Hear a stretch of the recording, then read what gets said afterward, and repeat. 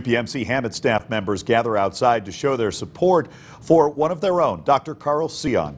Dr. Seon, an Erie surgeon who underwent a double lung transplant at UPMC Presbyterian in Pittsburgh after battling COVID-19. Staff members at Hammett are showing their support for Dr. Seon, having their picture taken on the front lawn. One staff member saying they hope this photo is a sign of unity.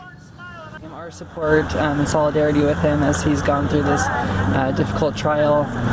Just showing him that, you know, we're a team and we're thinking of you and sending him all our best.